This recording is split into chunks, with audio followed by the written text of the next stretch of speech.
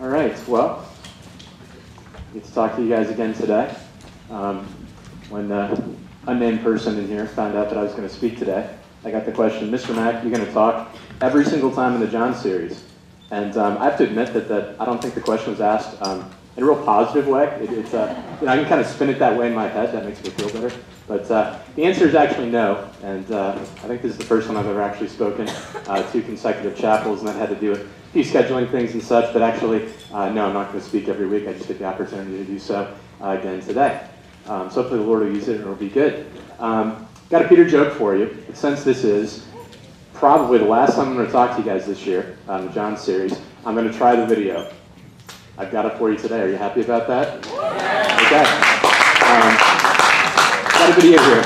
I'm hoping it'll work, and that's no reflection on our IT guys. But this is me shooting a video on my phone, putting it on my computer, trying to get into PowerPoint and everything else. So hopefully this will work okay. If it doesn't work and you see Peter at the game tonight, don't tell him it didn't work. Just smile and say it was funny, and I'll recap in a minute, okay? So here's how it's going to work. I'm going to advance the slide here in just a second. You're going to see Peter there. Just as he was getting ready for school this morning, I shot this with my phone. And he's going to ask you the question, then he's only going to wait like 4 seconds and tell you the answer, okay? So when you hear the question, number 1, you need to listen. Then number 2, don't everybody start talking and miss the answer, okay? You got it? So here you go. We're going to roll film. Hopefully this will work. Here's Peter. Yeah. What kind of bees never die? What kind of bees never die? Zombies. There you go. All right. Here's really big stuff about being on video today. There you go. That's my son Peter. What kind of bees never die? Zombies. You think it's dumb, but you may use that later. Okay. I'm going to pray, and after we pray, we're going to go on with the Gospel of John. But let me pray for us, and then we'll go on just for a few minutes today in the Gospel of John, and hopefully the Lord will use it this morning. Okay, let's pray together.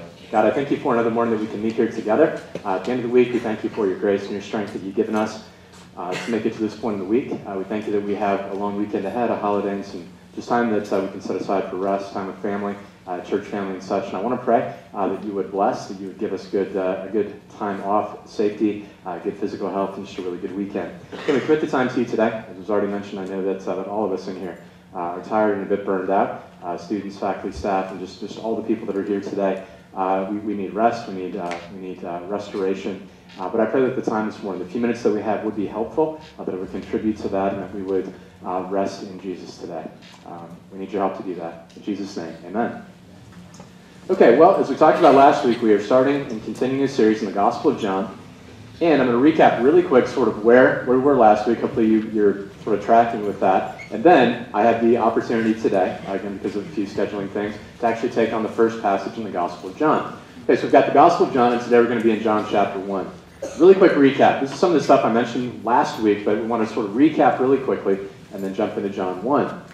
All right, we talked last week about why I have a chapel series in the Gospel of John, because I've had various people tell me things like, maybe that's too deep, that's too hard, it's just not going to work in a teen chapel. One of the points I tried to make last week is that when John writes his book, right at the end of the book, John says, I wrote these things, these specific things. Not just anything about Jesus, not just any story about Jesus, not just anything that John thought about, but John said, I wrote these specific things down so that you would know Jesus.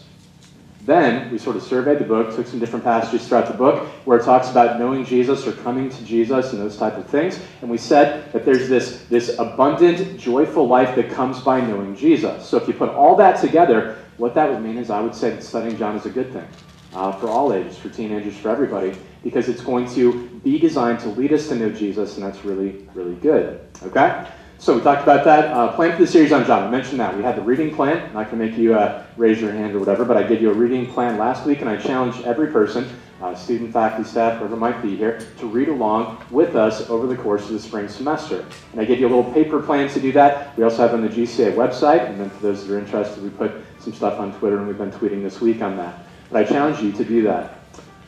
All right, this is a review from last week. Satisfying, happy, joyful life is available by knowing Jesus. We mentioned that, and that's the purpose of the Gospel of John, and that's what we want for you guys, right?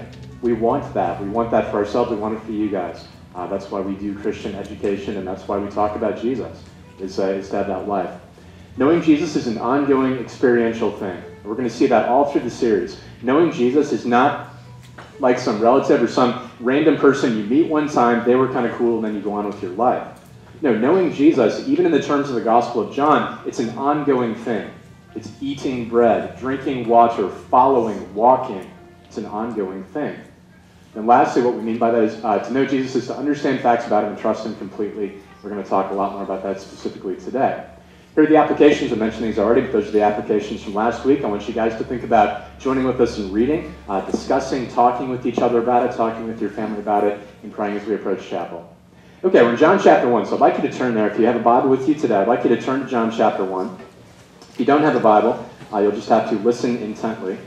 We're going to be in John chapter 1. And if you did the reading plan this week, you should have hopefully read along with us, and you should have read John 1, along with John 2 and John chapter 3, and then sort of zeroed in on John 1, 1 through 18, in our key verse, which we had up there earlier, John 1, 12. Those that believe, to those that trust him, trust Jesus, they're given the right to become children of God. So this is our focal point. Here's my main idea today. We're going to read our passage here in just a minute, but I like to give people the main idea. Okay? Here's the key idea today, from John 1, 1 to 18. We're going to sort of develop this as we jump in. Key idea is that Jesus is the Word who is God. Jesus is the Word who is God. That's how John's going to reveal him at the beginning of his book.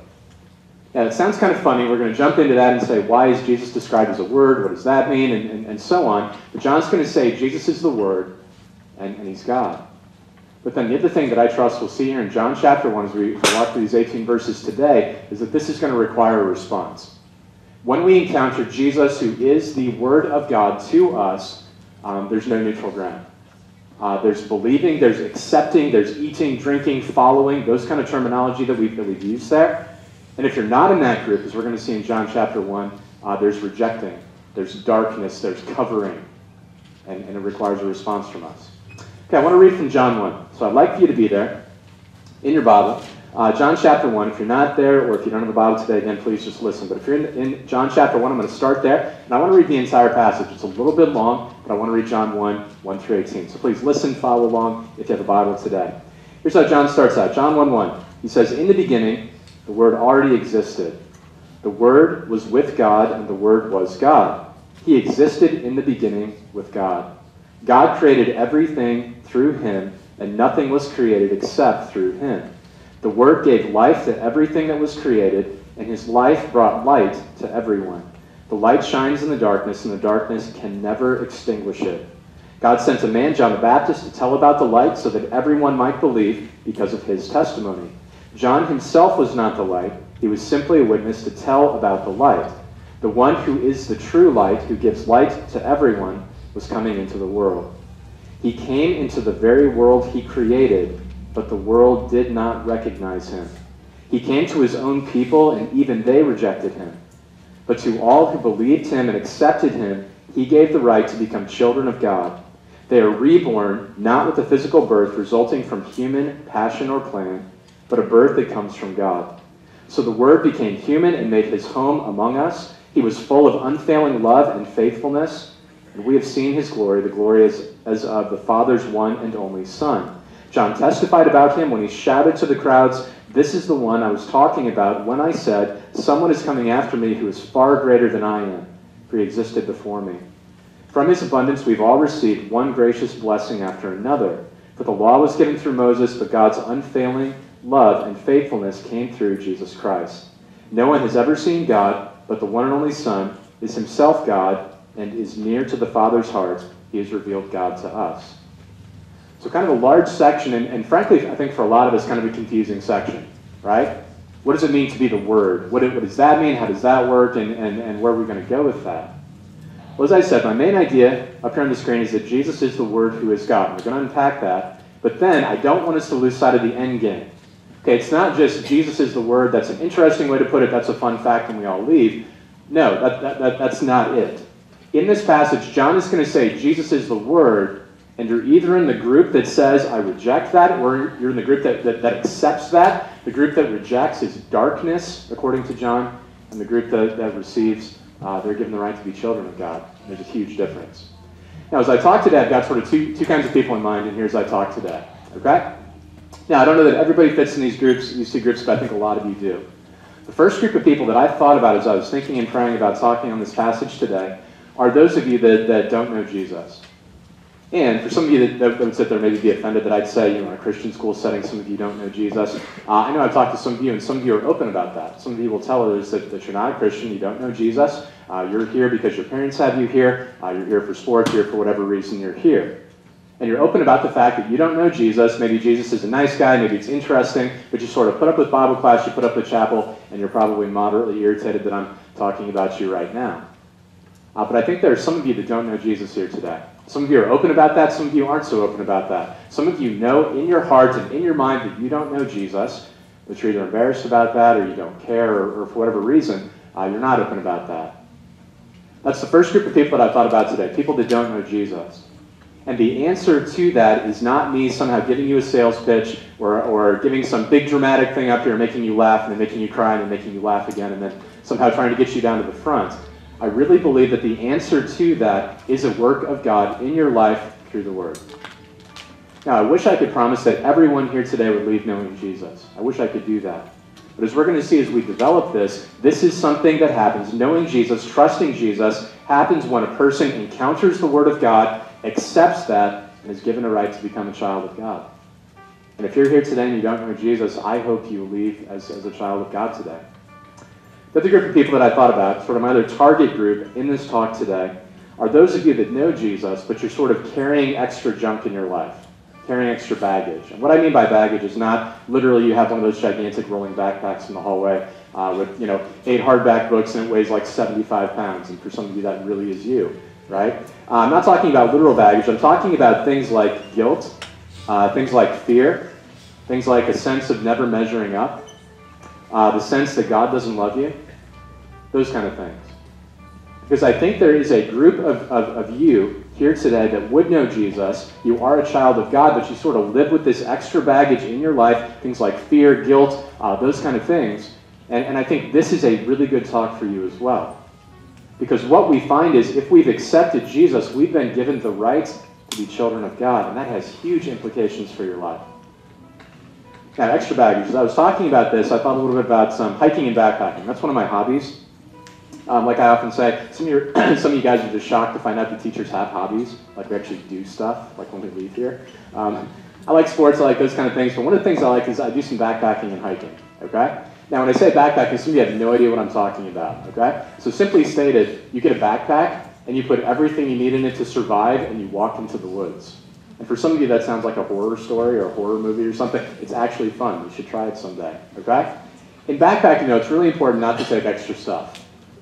So I want you to think for a minute and think about if you had to go backpacking, and I won't say with me, because probably none of you would do that anyway, but if you're going to go backpacking with your friends, what kind of stuff makes the cut and what kind of stuff doesn't?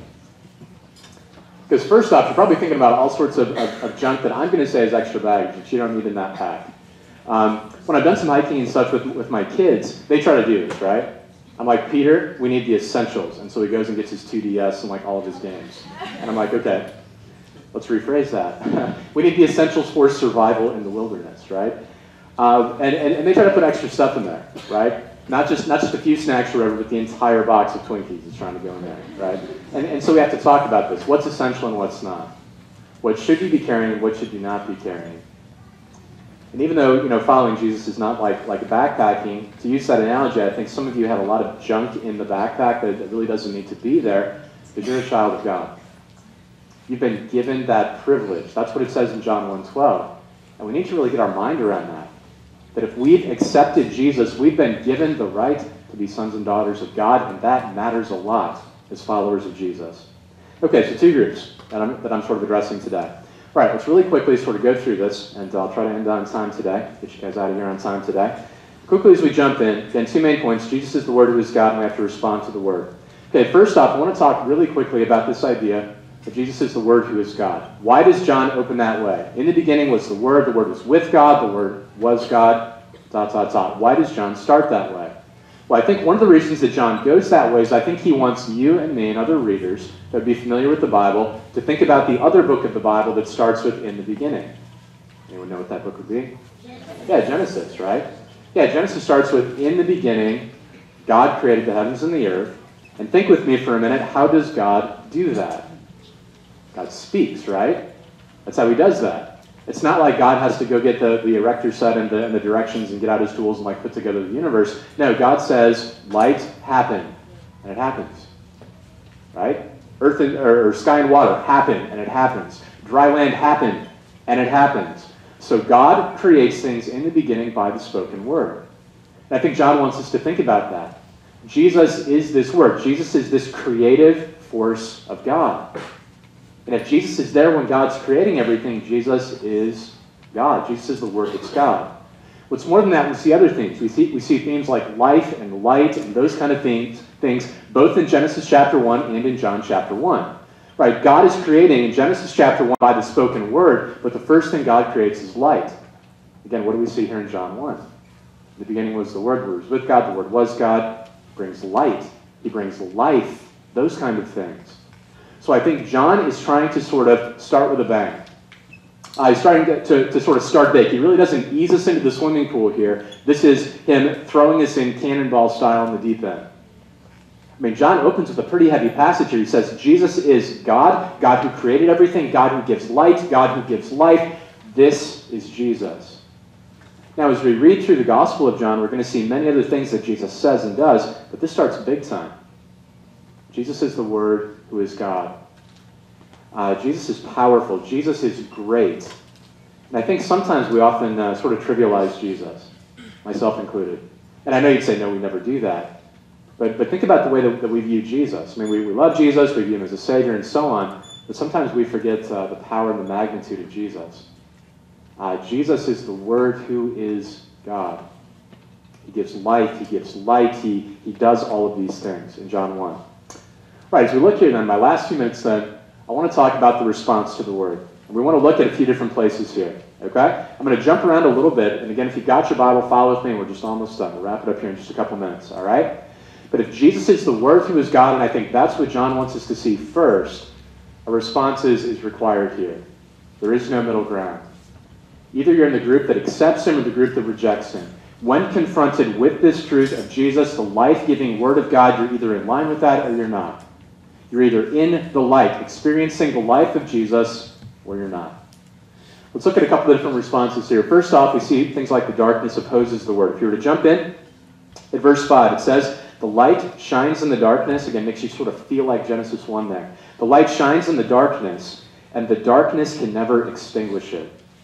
Some of your translations, if you have a translation open, says the darkness can't comprehend it. And John is a really good writer, and John sort of uses a double meaning here. Not exactly a joke, but sort of like a play on words or a pun, and either one actually works. There's darkness that just doesn't get it. They just don't understand Jesus. They don't get it. They can't get their mind around it. But that same darkness is the darkness that can't extinguish it. Or to put it another way, Jesus wins. Jesus wins. Light defeats darkness. The darkness can't extinguish it. So there's opposition there. Jump down to verse 10 then. Okay? Opposition to Jesus. Verse 10. And I want you to sort of feel the weight of these verses. Jesus came, he came into the world he created. I mean, think about that for a minute. Jesus is a baby, gets laid in a manger, and we'll say the manger's made out of wood, maybe it was stone, but we'll say it was a wood manger. Jesus made the wood. I mean, think about that for a minute, right? Jesus, way back in the creation week, created the stuff from which that wood came, where some guy, some carpenter made a manger that the baby Jesus lies in. When Jesus walks on water, that's the water he made. That's his water he's walking on, right? When Jesus feeds the 5,000, when Jesus walks through cities, when Jesus walks over hills, or when Jesus is baptized in the Jordan River, that's all the stuff that he made, right? This is his world. And he comes in, and instead of getting this wide fanfare, and instead of getting wide acceptance, what does John tell us here? John tells us he came into the world he created, but the world didn't recognize him. They didn't get it. They didn't accept it. They didn't accept the Word who is God. It says he came to his own people. Right? Not just the world he created, but specifically to his own people, and even they rejected him. Jesus is from Nazareth. You guys remember that in the biblical account? Jesus is from Nazareth. And does anybody remember how Jesus' ministry in Nazareth goes? And from this passage, not well. They run him out of town. So Jesus in his hometown that he made, that he grew up in, that he served in, where he worked, and so on, these people even reject him. So when we think about responses to the Word who is God, many reject. And that's a tragedy. But then the good news kicks in verse 12. This is where I want to spend the last few minutes today as we wrap it up. Here's verse 12 then. So in contrast to all of these people that reject Jesus, the darkness that rejects the light, the people of the world that don't get their Creator, that don't understand Him, the people of Nazareth, the people of Galilee, all of these people that don't get Jesus. In contrast to that, we come to verse 12, our key verse for the week. It says, but to all who believed Him and accepted Him, He gave them the right to become children of God. They are reborn, born again. And those of you on the reading plan, hopefully you got to John 3, new birth, born again, right? They are reborn not with a physical birth, resulting from human passion or plan, but from a birth that comes from God. So there are many people that reject Jesus, that reject the light, that try to shove it away and overcome it. There's that group. Then there's the other group. There's the group that accepts. And it's amazing to me to read the language that John and other authors use. Because, think about it for a minute. If we are in sin, if we are in rebellion against God, justly deserving God's wrath, if that's where we start, and it said something like, those in that group, this group of rebels, this group of people that rejects Jesus, shoves him away, anti-God rebels, justly deserving God's wrath.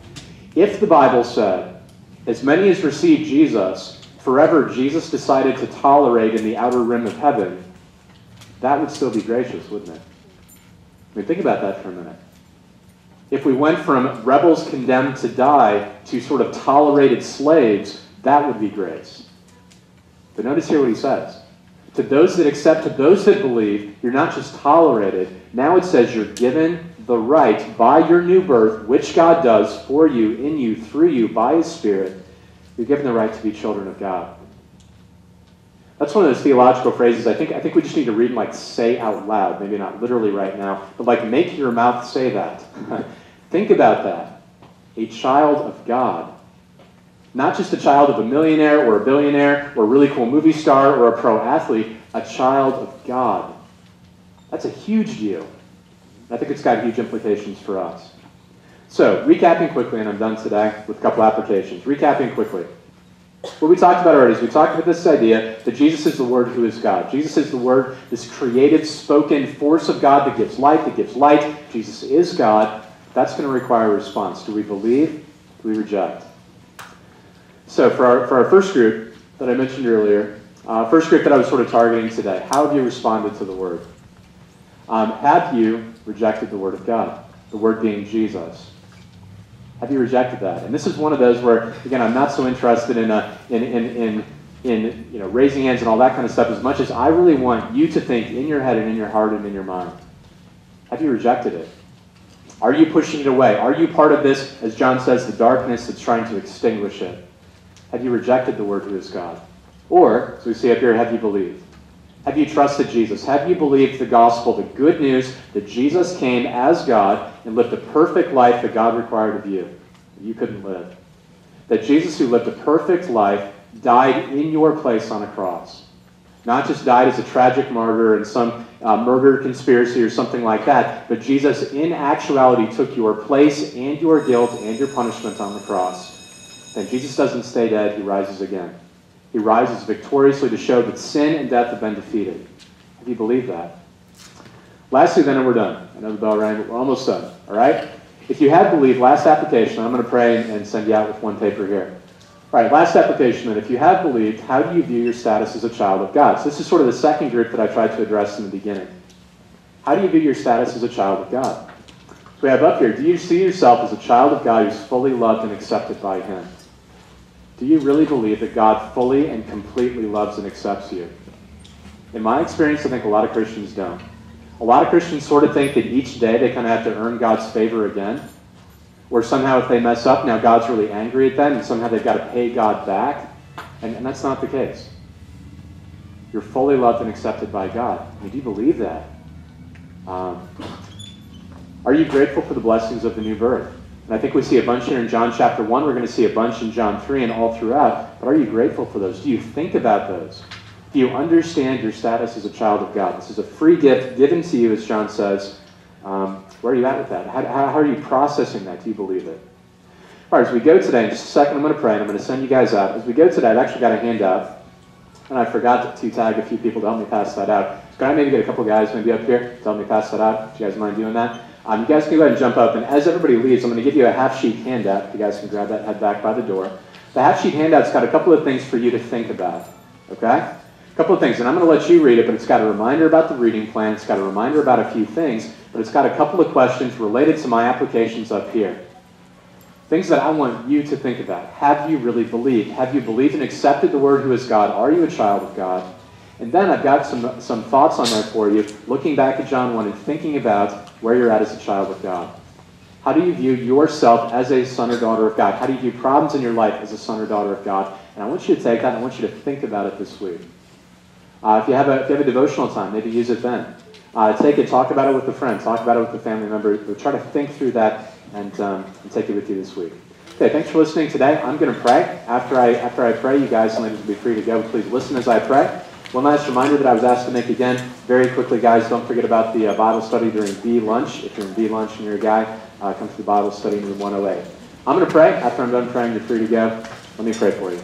God, I thank you again for your word. I thank you for the truth that Jesus is the Word who is God. And I thank you for allowing us to respond in faith. I want to pray specifically today for those that sit here and they know that they don't know you. I want to pray for those that are open unbelievers. I want to pray for those that know that they're unbelievers but maybe aren't open about that. And I want to pray specifically today for them that they would come to know you, that they would accept you, and that they would be given the right to be children of God today.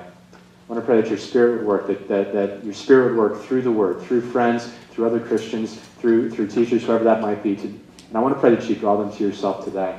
But I want to pray for the second group as well. I want to pray for those that may have trusted you, that are children of God, but really aren't living that way, really aren't thinking that way. And I want to pray for them. I pray that you would give them freedom in Jesus to let go of things like fear and guilt because they're your children that are completely loved and accepted by you. I want to pray that that would be helpful. I want to pray that that would be life-changing today for those that need it. And I want to pray for these students. I want to pray for the faculty, staff, others that are here. I want to pray your blessing the rest of our day and a good weekend ahead. In Jesus' name, amen. All right, thank you guys. You guys are dismissed.